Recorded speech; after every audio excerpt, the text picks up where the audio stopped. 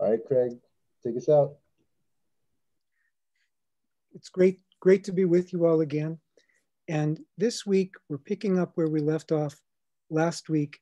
And I wish that each week where we left off, we would leave off like at a normal leaving off place, but we're trying to do it by time and it doesn't quite break evenly. So we'll finish chapter 4 and hopefully we'll get into chapter 5. I'm actually skipping a little bit, but last week where we left off, we were talking about especially the parable of the sower, the parable that explains all parables in Mark 4 and kind of explains the shape of Mark's gospel, the hiddenness, but the hiddenness that's meant to be revealed.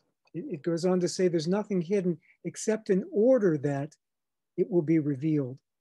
And so the ultimate purpose, even of the hiddenness, is so that someday the revelation will be complete. Well, we come now to the kingdom, again compared to a seed, as throughout Mark chapter 4. In Mark chapter 4 and verse 30. Now, Jewish parables sometimes open with what shall we compare such and such a thing?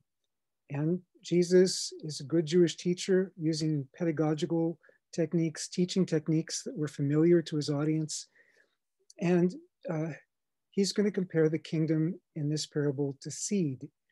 And not just any seed, but a very small seed. And the point of this parable is that the kingdom has this tiny, obscure beginning, like Jesus' first coming seemed to some people. I mean, they were expecting a Messiah who would overthrow the Romans and establish a kingdom visibly. But the Gospel of Mark goes, well, Jesus in the Gospel of Mark goes from Nazareth to the cross. So sometimes we are into what's big, you know, what everybody looks at and says, this is gotta be it. But that's not how Jesus came. And that's not how God always works.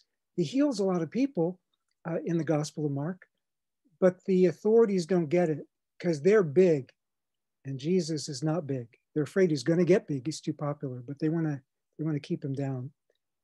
But the final destiny of this small seed is the glorious promised kingdom. So don't despise what looks small to begin with. Now, the mustard seed was considered the smallest. Orchid seeds actually technically are smaller, but they're not as common in Judea and Galilee. And also it made sense to use the mustard seed because it was proverbial for smallness. That was a common Jewish figure of speech, something as small as a mustard seed. To get an idea how small it is, it's about 20,000 mustard seeds per ounce. So it's pretty small. And yet it grows into a large garden herb. Now, Matthew hyperbolically calls it a tree, but it's like a tree. It can get really big. Usually it's around 2 to 6 feet high, but it can get bigger than that, as we'll see. So here's a picture with some examples of mustard seed. You can see they're really, really small. You have to have the hand really blown up in size to be able to see. Now, this is not the kind of mustard we have in the Old Testament. For example, when in the morning, Joshua rose early and mustered the people. No, this is the kind of mustard that, well, it's related to the kind of mustard, you know, you put on your hot dog or whatever if you eat hot dogs, but probably not the same kind of mustard, not yellow mustard. It was probably black mustard. It's related, but black mustard is hotter than the kind of mustard many of us are familiar with. And it's smaller than white mustard, which is closer to the kind we're familiar with. It was used as a condiment, like we use mustard and ketchup, but it was especially used for cooking oil. And here are some pictures of mustard plants. There's a person in this as well as a mustard plant, but there's a mustard plant. You see really big mustard plant in that case. Well, birds can nest in its branches. And that suggests that this is a parable about the kingdom, as if we didn't already know that, if we hadn't already heard Jesus say that, because kingdoms were sometimes compared with trees or large plants, so large the birds could rest in their branches or in the shade of their branches. You have that in Daniel, you have it in Ezekiel. It's used for Babylon, it's used for Egypt, and it's used for God's kingdom, which is what it is here. But different empires could be portrayed that way. And often the birds in the branches were the different nations that they ruled over. And so the idea that God's kingdom has these birds in the branches reminds us that the kingdom wasn't exclusively for the Jewish people. It is for the Jewish people, but not exclusively for the Jewish people. But God was promising to welcome in the Gentiles, as he often said already in the Old Testament. Well, after Jesus finishes these parables, and he does them just the same way throughout. He tells the stories to the people, and they're like scratching their heads over the sermon illustrations, and then explains them privately to his disciples, to the real committed inner core, like you guys. Well, anyway, Jesus says, okay, let's go to the other side. And so they go from Capernaum to, Mark says Gerasa, Matthew says Gadara. They're both around the same area, so it doesn't make a whole lot of difference. But as they're traveling, they're going to encounter a storm. And we see in this next paragraph, the closing paragraph of Mark chapter 4, that even wind and sea obey Jesus. So in Mark 4:38 to 41, Jesus was in the stern. Normally on the ancient ships, the prow, the front of the ship, and the stern, the back of the ship, were somewhat elevated. If I look stern right now, it doesn't have anything to do with ships. But this, ships' sterns were normally elevated. So he was in the stern, asleep on a cushion, and they woke him up and said to him, "Teacher, don't you care that we're perishing?" He woke up and rebuked the wind and said to the sea, "Peace, be still." Then the wind ceased, and there was a dead calm. He said to them, "Why are you afraid? You still don't have any faith?" And they were filled with great awe and said to one another, "Who then is this, that even the wind and the sea obey him?" And this is just a reconstruction of what the boat looked like. A Galilean fishing boat, actually, archaeologists have found it. So they reconstructed this based on that. You can see, you can get good number of people in there, but limited number. And with the stern, you could be kind of shielded from the storm. So notice also it's a windstorm. Sometimes in the movies, we have it portrayed as like, there's thunder and lightning and rain coming down. Actually, we don't know there was thunder and lightning at this time. It only mentions the wind and the waves. But the way the mountains around Galilee were shaped, especially when you're in the certain part, the mountains, wind would be funneled through it. Wind coming from both sides of the mountains, it would be forced into a narrow chasm between the mountains, and it'd be funneled directly under the sea with great force. And so sudden windstorms can arise on the Lake of Galilee. And if you're out in the middle and you're not near shore, you can be in trouble if you're in a small boat. So it was generating huge waves. Medine and I, Medine, you'll remember where we like almost were sinking in the River Congo with the crocodiles and stuff. It can be a scary feeling. But anyway, water was filling the boat. So they were in danger of sinking because, the wind is lashing the waves over the boat. But it would be less noticeable on the elevated stern than somewhere else. Even so, you say, Jesus must have really been tired. Well, he's the one who'd been doing ministry. The others were listening to him. And he's so exhausted, he's sleeping through it. And well, that may be an expression of his faith. Psalm 4:8, I'll both lie down and sleep in peace. For you alone, O Lord, make me lie down in safety. By the way, I'm not saying insomnia is due to lack of faith, as I often have that myself. But anyway, they wake him up. Just like in the Psalms, they pray to God, God, Rouse yourself. Why do you sleep, O Lord? Awake. Do not cast us off forever. Defend us. Vindicate your name. That's a familiar prayer. Well, here they're praying it to Jesus. But we also have a case, probably even an allusion to this in the Old Testament. I mean, remember Jonah, he's heading from Joppa. He's planning to go to Tarshish to get as far away as possible from Nineveh. Well, this big storm comes up on the sea and he's asleep. So the captain came and said to him, "What are you doing? Sound asleep. Get up, call on your God. Perhaps that God will spare a thought so that we don't perish." And he said, "Oh, it's actually, this storm is caused by my God. He wants to drown me." So, hey, and they're like, wait a minute. You didn't tell us that when we took you on board. And finally, he insists, look, if you want the storm to stop, then you're going to have to throw me overboard. He really doesn't want to go to Nineveh. So they cried out to the Lord, "Lord, please, we pray, don't let us perish on account of this man's life." So they threw Jonah into the midst of the sea, and the sea ceased its raging. And then, of course, he gets swallowed by a big fish or something like that, and is carried off to Nineveh. Now, big difference, though, between the Jonah story and this story. In Jonah, he's asleep, but he's running from God's purpose. Here we have a different prophet who is the very expression and embodiment of God's purpose. And they wake him up, and he doesn't have to be thrown into the sea to make it stop. You know, he can speak to the sea himself, and he commands, and the wind and the sea are calm.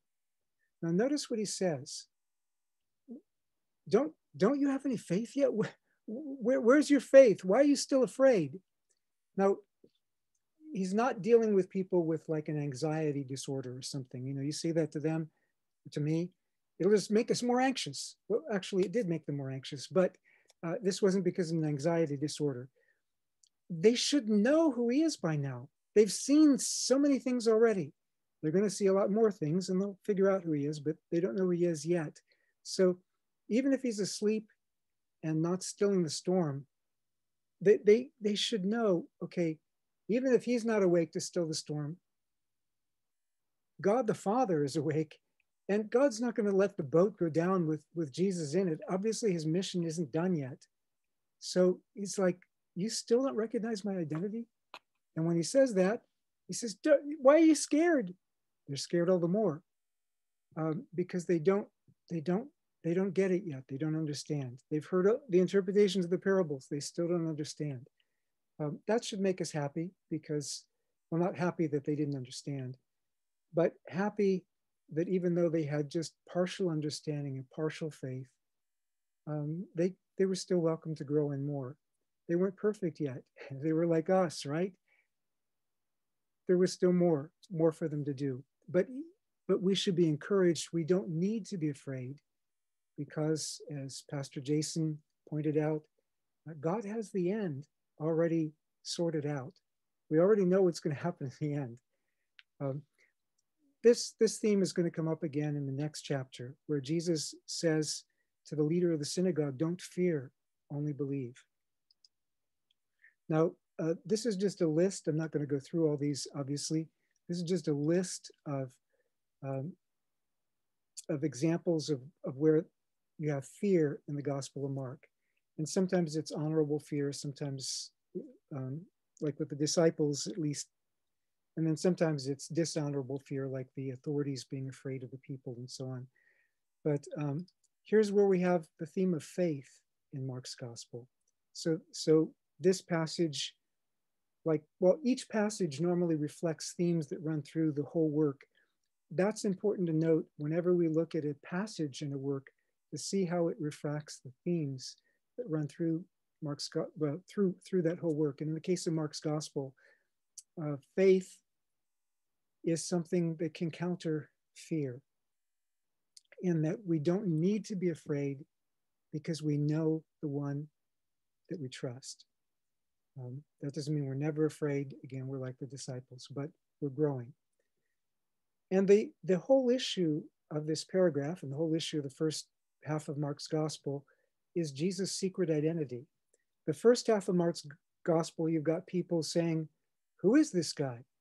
A number of times, in Mark chapter 1, what kind of guy is this that even the demons obey him? Mark chapter 6, what's this wisdom that this guy has? And here, who is this that the winds and the sea obey him? Well, the middle of the gospel, Simon Peter's going to get it. Oh, you're the Messiah.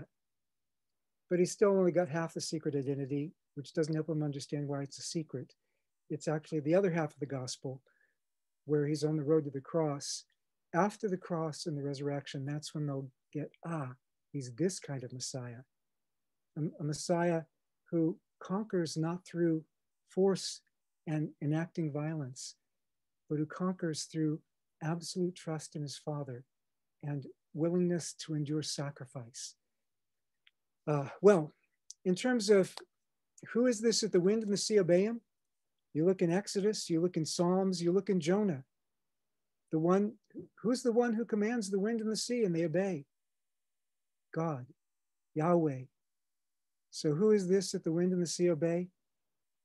Jesus is Yahweh.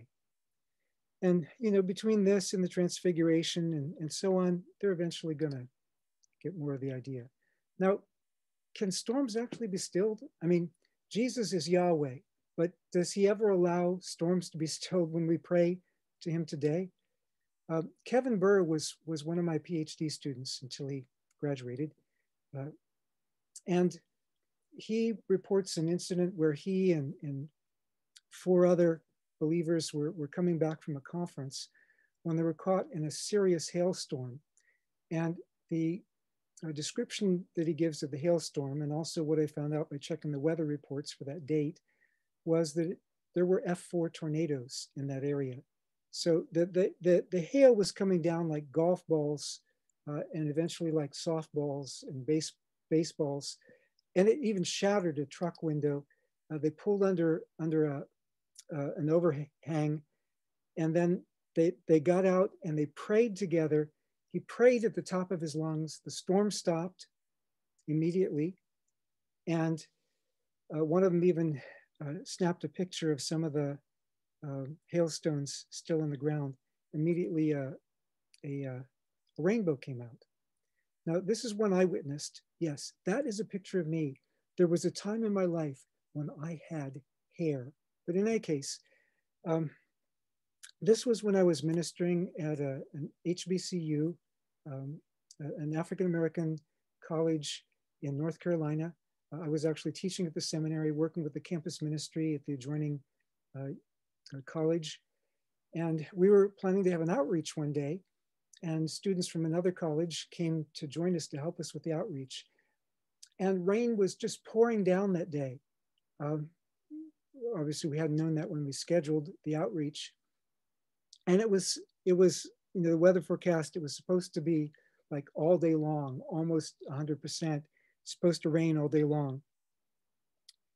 And one of the sophomores, a biology major from one of the other, from the other college, said, well, let's pray, see what God will do. She led us in a prayer, and the rain stopped right away. And this is not just a distant recollection of mine, exaggerated in my memory. I mean, I have it recorded in my journal for that very day. What happened? The rain stopped, the sun came out, the sun was out the rest of the day, and we got to do outreach. Now, I don't know if any of you have heard of Watchman Nee. Watchman Nee was honorable in many ways. There are some things he taught that I don't agree with, but this is just telling a story about when he was doing evangelism with some colleagues in his younger days. He and his friends were out evangelizing a village, and people said, why should we believe in your God? Look, our God here is so powerful that for 286 years, I think it was 286 years, it's never rained on the day that the festival of our God is scheduled. Whenever the priests schedule the festival, it doesn't rain on that day. And so one of Watchman's colleagues said, well, this year it is going to rain on that day.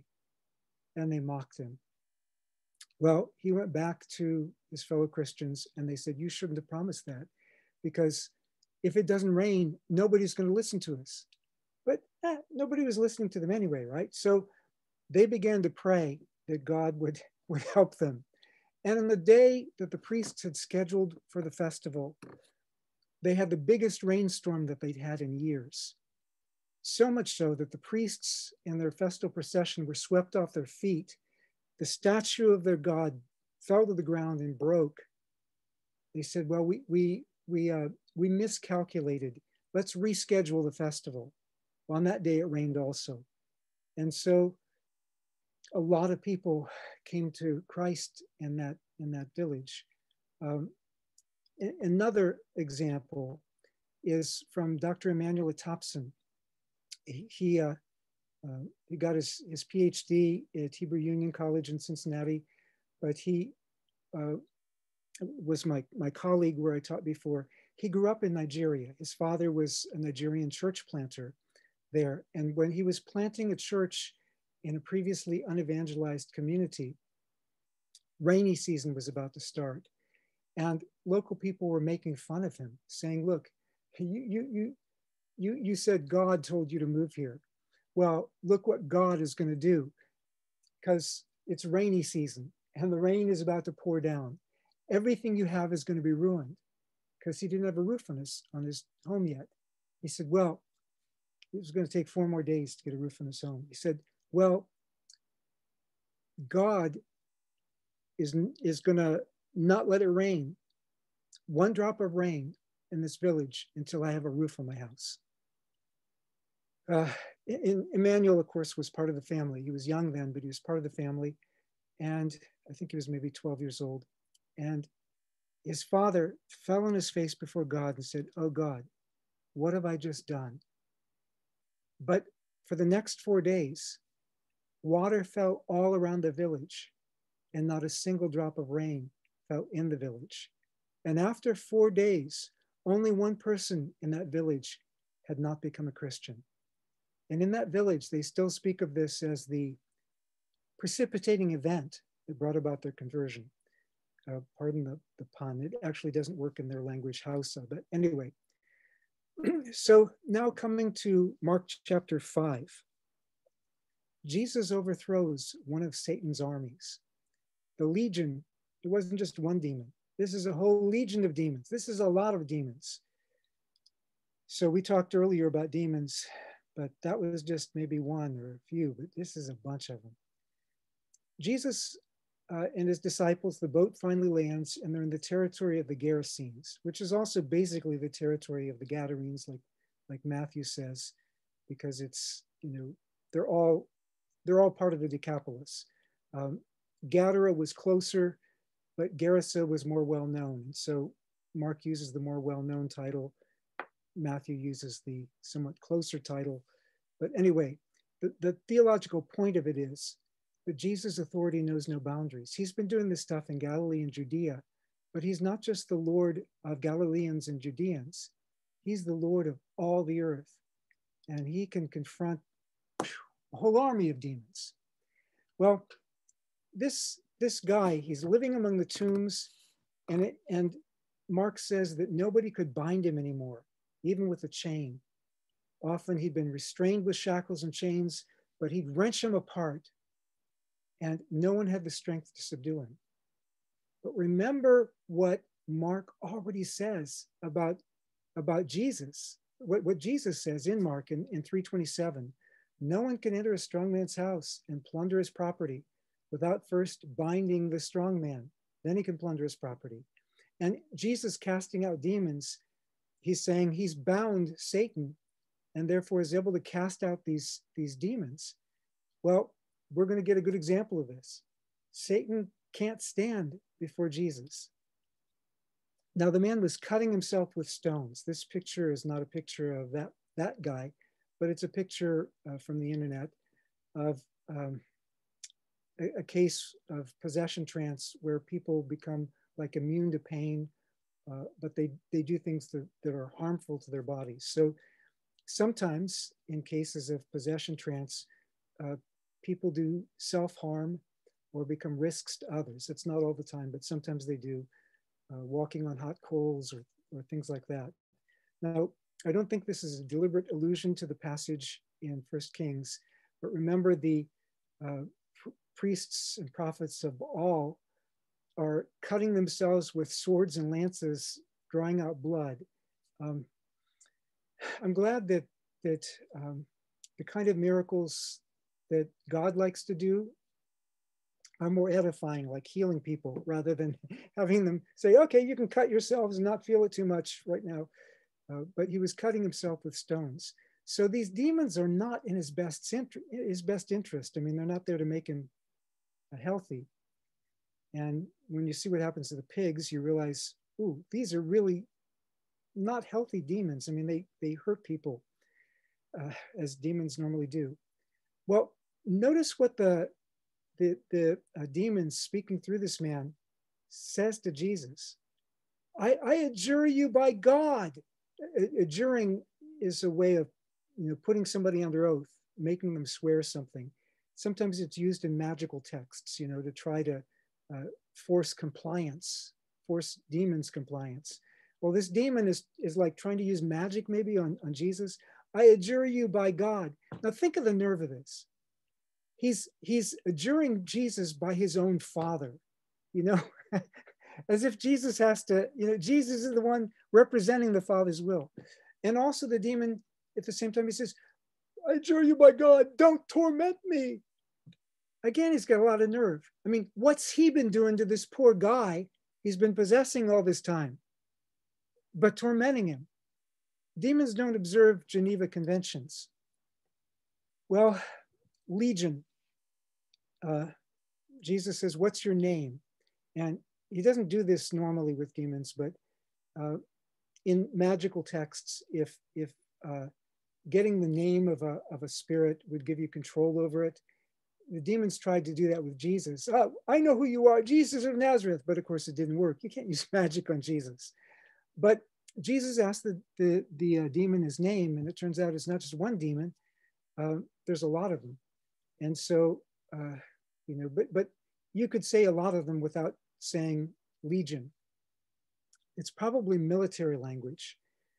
There was an understanding, you've already got it in the book of Daniel, in Daniel chapter 10, there was an understanding that angels, you had angelic armies, like the Lord of hosts, remember, that's the Lord of armies, and speaks of his heavenly hosts and so on. Well, it's military language. Angels were understood to be arranged in ranks. That was also in Jewish tradition. And Jesus also spoke in chapter 3 of Satan having a kingdom, like a counter kingdom against God's kingdom. And it has some organization to it. So yeah, this is a demonic army. And that has implication for human armies. I mean, like for human legions. But the focus here is more on the spiritual issue.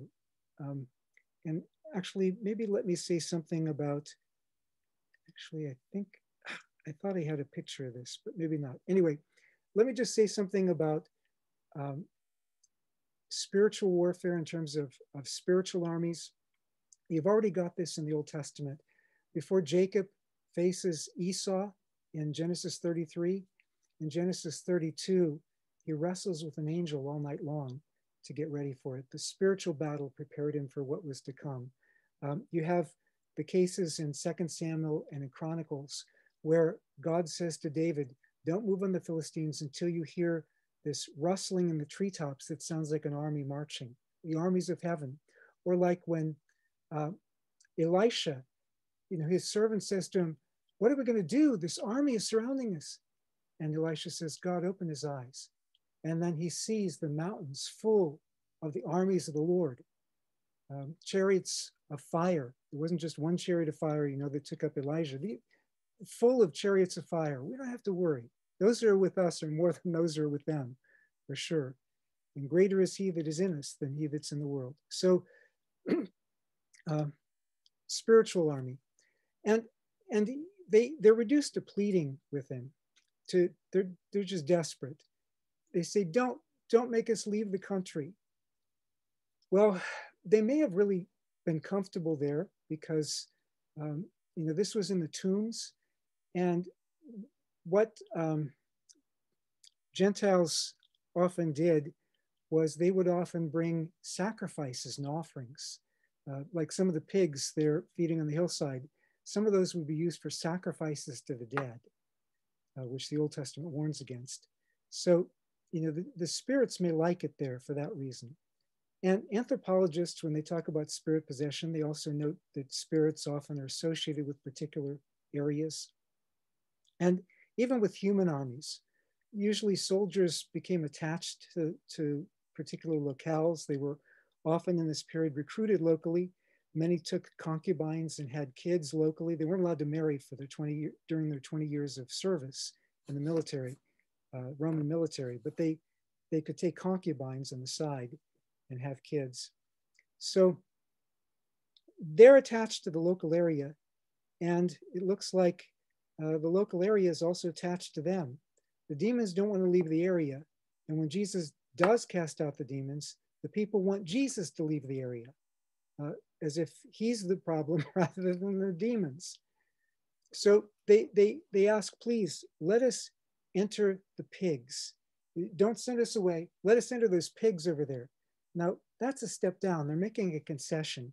They'd rather be in one human being than in 2,000 pigs, because human being is higher up.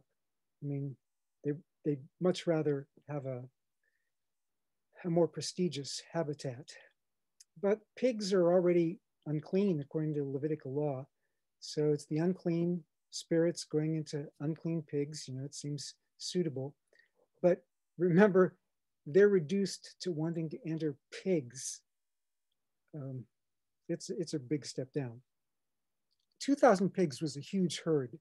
It may have belonged to the entire community. Usually they didn't have that many pigs in a particular area. Now, a literal legion of Roman soldiers would be like 5,000 or 6,000 soldiers. It was a lot of people.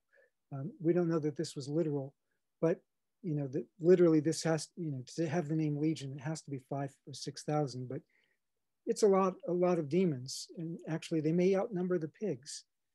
But all these demons have been tormenting this one man with self-destructive impulses, hadn't finished him off, but all these self-destructive impulses are about to go into the pigs. We're going to see what's going to happen there. Yes, and you think I'm boring. Here's a picture of an ancient boar. So Jesus gave them permission.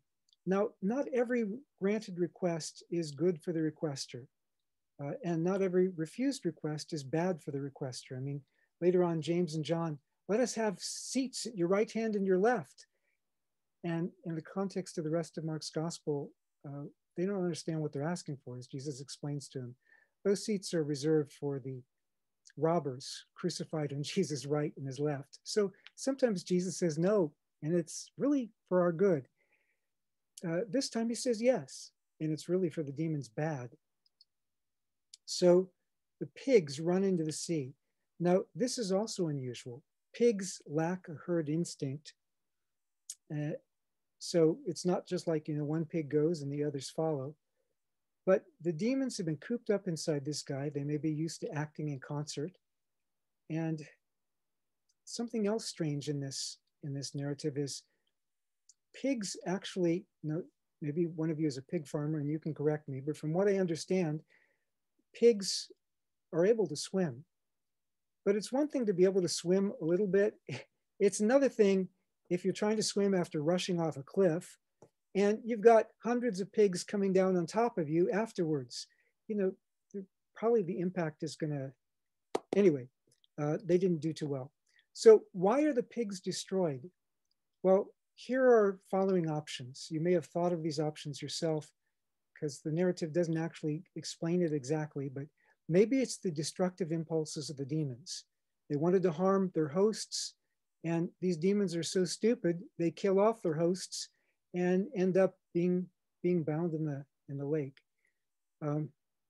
Or maybe the demons want to make Jesus look bad, so the people will drive him away. But again, that doesn't fit because they're going to be stuck in the lake. maybe the pigs were so tormented that they all committed suicide. Maybe. Maybe Jesus wanted the demons destroyed and bound, and this was his plan to do it. And for him, the freedom of one human being was worth more than 2,000 pigs. And that wasn't just because pigs aren't kosher. Are the demons destroyed? In some later rabbinic stories, they do talk about demons being destroyed. That's not Bible, that's some Jewish traditions. But more commonly in earlier Jewish sources, demons are bound. So like in First Enoch, which was not, by the way, written by Enoch, it's from the 2nd century BC. So it's like after the finishing of the Old Testament, before the writing of the New Testament. But First Enoch is kind of a novel, but there we have demons being bound. Sometimes they're bound in pits. Sometimes they're bound beneath bodies of water in different Jewish documents. Well, what that means is they may not be destroyed. The pigs were, whether the demons were or not, the demons are rendered inoperative. They're bound. And that means that Jesus has delivered the entire region from a demonic stronghold. If you've heard of Johann Christoph Blumhardt, he was a German Lutheran pastor in the Black Forest region of Germany in the 1800s, who had a ministry of healing and exorcism. And it began with this one really difficult case of a woman in this congregation who was thoroughly demonized, and just she'd have these seizures, she'd have no control, demons would speak through her, and he'd be trying to cast out demons and eggshells and stuff would come out. So finally though, he's invoking Jesus. He's been doing this for a while. Finally, he succeeds, and the demons cry out, "Jesus is victor." The demons come out, but it wasn't just, they weren't just affecting this woman. It broke a spiritual stronghold in the entire region, and healings began happening and other exorcisms began happening. Well, the herders fled and announced this. Now, the word for announced is used also in this narrative, one of the only other 2 times it's used in Mark's gospel, where Jesus says to the man who's been delivered, "Go home and announce, tell everybody what the Lord has done for you." So the herders go back with a negative report. The delivered man goes back with a positive report. They find this man clothed and sane. Well, apparently he was naked before. If he's ripping his chains, the clothes probably aren't in good condition. So Jesus is going to tell his disciples, don't take an extra cloak, but that's in chapter 6. He hasn't done it yet. So somebody probably has an extra cloak, clothes him. Nakedness was a matter of shame in that culture, but they find this man clothed and sane, no longer acting insane. Well, we've got different responses to Jesus in this narrative. Notice the demons beg to stay. The community begs Jesus to leave. And the delivered man begs Jesus to let him come with him because they have different recognitions.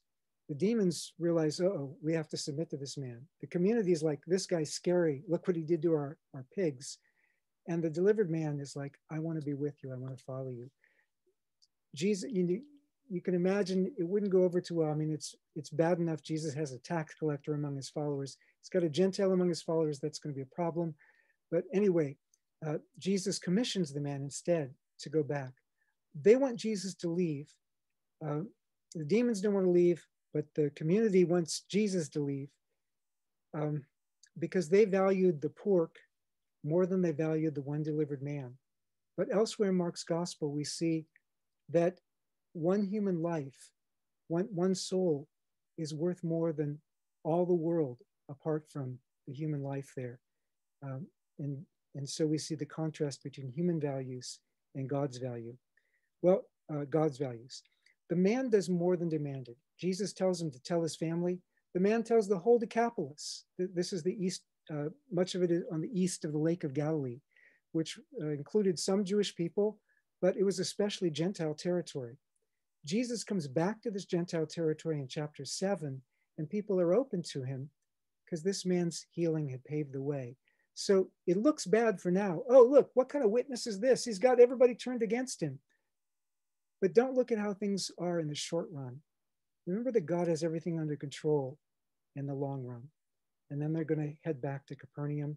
So we get to actually leave off at a real leaving off point this week. And I'm coming back to ending my screen share if I can find, there we go. And Ranjo, over to you. Wow, that was fantastic. I have a couple questions here. I want to remind you all, if you have questions, feel free to throw them in the chat or follow-ups to something that Craig talks about. I want to stick with, maybe work our way backwards a little bit, because this topic was really good. And something I was wondering is, you started by talking about some of these miraculous claims that people have made. And I just wonder, when is it appropriate to do something like that? I mean, because the Bible always says, don't test God. So when is it appropriate? I mean, is it something where, well, actually just go ahead and answer it, qualify it. Are you talking about like going out in the midst of a storm? Mm-hmm. And or like you said, the example of your friend who just said, it's not going to rain for 4 days till my house has got a roof, Now, he regretted saying that afterwards, but God honored it. It was for the sake of the gospel. But yeah, normally you don't want to. Yeah, he was actually speaking out of anger too. So he really didn't expect God to honor it. But again, it was for the sake of the gospel, and God honored it for his namesake. Normally, you don't want to promise that God is going to do something unless you've really heard from God, because it brings reproach in the gospel if something doesn't happen. But there are other, and the guy in China, I think he really felt this was from the Lord, that the Lord was saying this. So it matters the context. It also matters, because a lot of the stories I have of stilled storms are stories from evangelism contexts of reaching unreached people. So our expectations should be higher when we are sharing Christ with people who haven't really had good exposure to the gospel before. But yeah, I wouldn't want to put God's name on the line without having considerable confidence.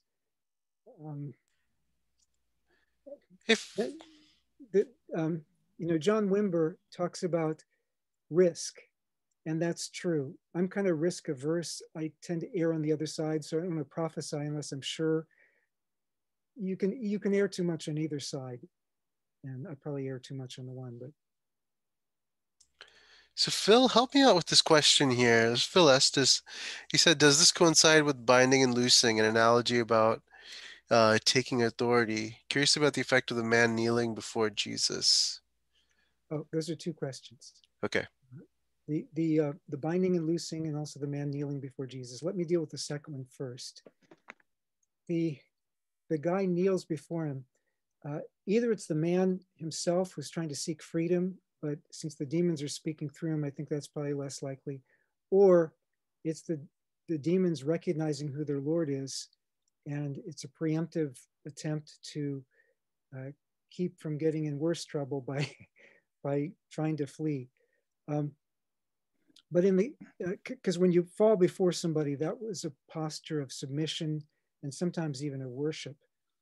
But in the case, or petition, in the case though of binding and loosing, where we have those terms together, we often think of it in terms of Matthew 16:18 or 19 and Matthew 18:18. And those contexts are not referring to demons. I mean, in Matthew 18:18, if it's a demon, if it's a devil you're trying to cast out, it's not a literal devil, it's a human devil, because that's a context more of excommunication. And you do have the binding of Satan in Revelation 20, which is, well, without getting into controversy, let me just say maybe someday we'll do a Bible study in Revelation. But in this case, Jesus has already bound, well, there's two interpretations. Either Jesus, every time he casts out a demon, his act of casting out the demons is binding them, or he's already actually bound them by defeating Satan at the temptation. Now, whichever of those views is true, it doesn't entail us having to say, I bind you before casting out a demon. And I don't know we have any. Yeah, that's a good point. Thing for loosing them. Actually, where you have the language of binding and loosing demons most often in antiquity, as opposed to just like binding demons in pits and things like that, God doing that, was in ancient magical texts where they would try to get spirits to do their, magicians would try to get them to do their bidding. And that's not a good example. So that's not to say God won't, God doesn't wait till we have our formulas right. If we have faith, God can answer it, whether, we say, I bind you or not. The real issue is that we trust in the authority of our Lord Jesus Christ in his name. When we invoke his presence, it's going to make the demons uncomfortable. They don't belong in his presence, can't stand his presence. Can I ask a follow-up to that? You had talked a little bit about naming and how that was kind of a magic that people used. I've heard in different contexts, people have said that, when you're trying to cast out a devil, cast out a demon, it's helpful to know its name. You know what it is to cast it out. And there's some sort of authority that comes with knowing someone's name, which was, I think, a principle in the Old Testament, New Testament, or early church, Greco-Roman period. But also, and this may be way off, but I'm just in Revelation, come back to Revelation, the imagery of Jesus returning riding on a horse, and he's got all these names, and then it says he's got one name that nobody knows. And I'd interpret it as that means that no one has authority over him in any way. Could you speak into that? Is that just not biblically based? You're right about the principle of authority, but in the examples we see in the Gospels and Acts don't suggest that we actually need to know the demons' names to cast them out. The one name we need to know to cast out demons is the name of Jesus. So Jesus asked the demon's name in this case, probably because, it's not acting like a single demon. And so, he's identifying a plurality of demons there. But, and there's one other time when he addresses a demon by a title, and that's in Mark chapter 9, you deaf and mute spirit, I command you to come out of him. But there's nothing that says we have to know their names. Now, of course, sometimes people use Mark 5 as an example because, sometimes you're having trouble casting it out, so you look to the next step. But in Acts, when Paul commands the spirit to come out, he just says, in the name of Jesus Christ, come out. So, just we need to know Jesus' name. There was a book, I think, Pigs in the Parlor, that circulated a few decades ago. I think it sold more than 1 million copies. And some of it was actually all this information about demons based on interviews they made with demons before they cast them out. Now, if you can expect that demons are going to tell you the truth, that might be a good book. But given the fact that demons are deceitful, I really think probably that's not a good place to learn your demonology. And unfortunately, it's had influence in some other traditions. Thanks, Craig. Hey, we're going to let you guys get into your groups. Craig, why don't you close us in prayer? Yeah. Father, we thank you so much. Thank you that we have the Gospels. We have these, we don't live in the first century, but we still have the reports from the first century about your son, Jesus. And so, God, we pray that you'll teach us to be more like Jesus. We pray that you'll teach us to trust Jesus, to recognize he's Lord of the wind and the waves. He's Lord over all the demonic armies he can command. and they have no power. So, Father, we pray that you will help us to exalt the name of Jesus and be agents of your Son, Jesus Christ our Lord. Please make us one body. And as the body of Christ, help us to exhibit the character of Christ, the fruit of the Spirit, the functioning together as different gifts of the Spirit. So when people see your church, they can see the love of Christ. They can see and hear Christ still speaking through us to them. Thank you, God, for your precious Holy Spirit who empowers us. We offer praise to you in the name of Jesus Christ, your Son, our Lord and Savior. Amen.